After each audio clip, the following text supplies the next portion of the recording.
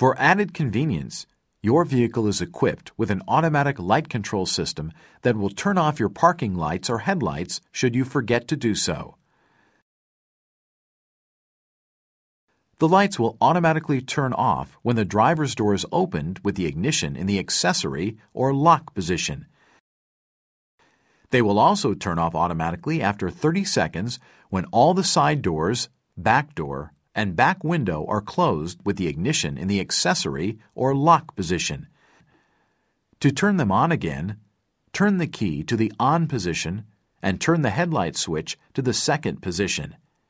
If you plan to park your vehicle for more than 1 week, be sure the headlight switch is turned off.